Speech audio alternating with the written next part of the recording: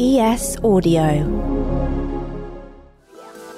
Hi, I'm Rochelle Travers, and this is the Evening Standard's Tech and Science Daily. Coming up, one of the world's most invasive species spotted in Europe. Now, let's get into it. NASA has revealed that a distant exoplanet could have signs of life.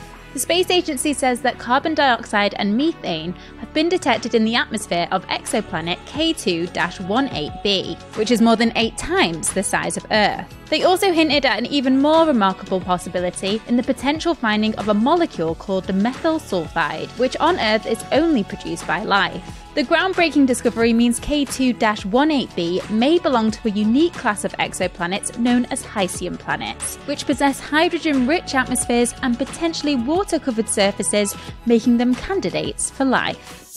Now, a study has revealed that one of the world's most invasive species has officially been spotted in Europe for the first time: the red fire ant.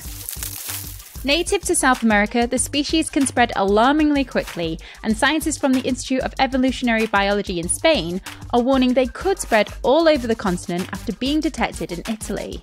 Previous research has described how humans have helped the ant species, named after its most infamous characteristic, its painful stings, spread via the maritime trade industry and by shipping plant products. Such activities have led to the species establishing itself in Australia, China, the Caribbean, Mexico, and throughout the US in less than a century. However, Europe has evaded them for longer than expected, until now. A university student has designed a prototype device which can detect concussions in under 10 seconds on the rugby field. Once the subject's ID has been confirmed, you hold the device up to the subject's eyes and you press the action button.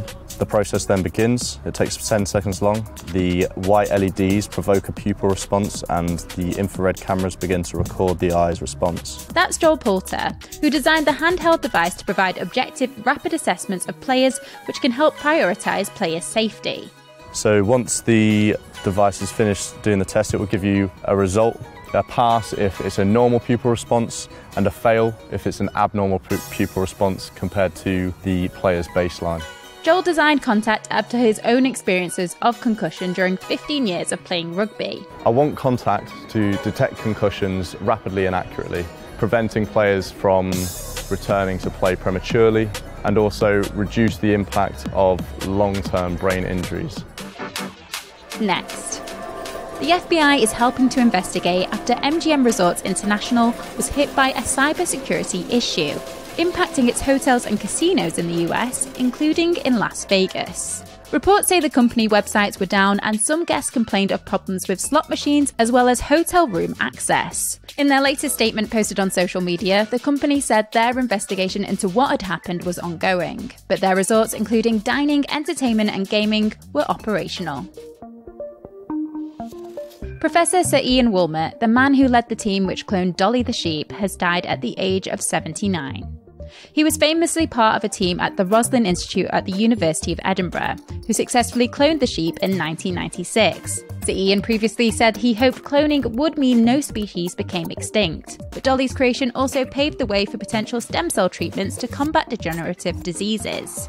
He retired from the University of Edinburgh in 2012 and revealed a diagnosis of Parkinson's disease 6 years later.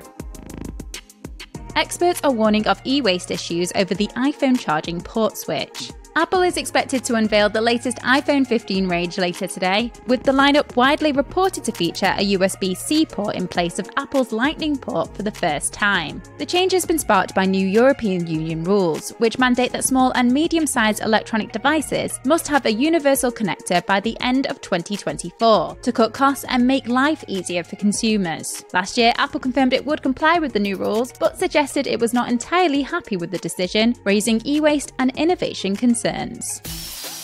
Let's go to the ads. Coming up, blood is thicker than water for Jackdaws 2, and Spotify says no, the 30-second trick can't get you rich. Why not hit rate and follow in the meantime?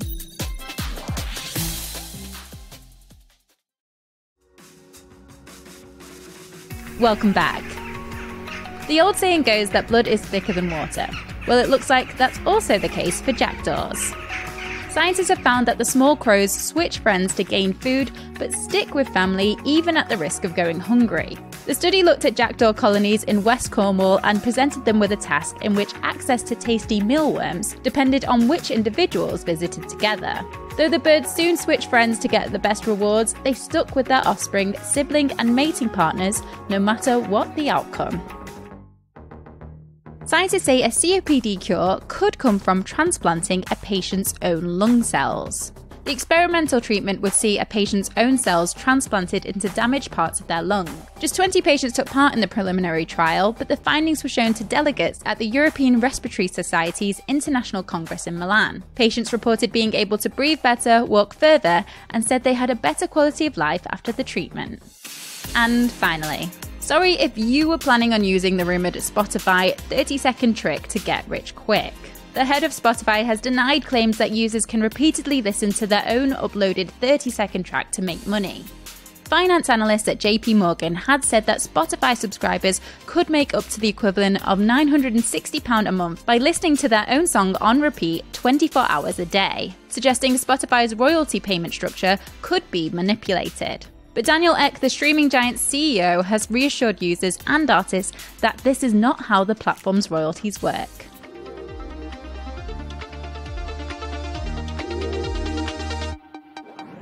You're up to date. Come back at 4 p.m. for the Leader podcast from the Evening Standard. We'll be back tomorrow at 1 p.m. See you then.